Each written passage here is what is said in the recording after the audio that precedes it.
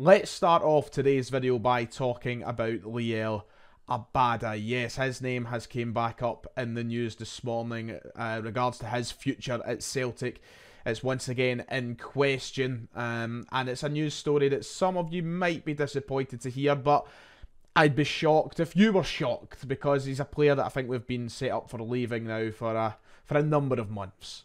According to the Daily Mail this morning, Liel Abada is set to reject a contract offer from the club, and he could be off this summer, could be prepared to leave, which is one that I'm not all that shocked about, considering the list of events that have came to us from, January onwards. We heard that he wasn't interested in contract negotiations then.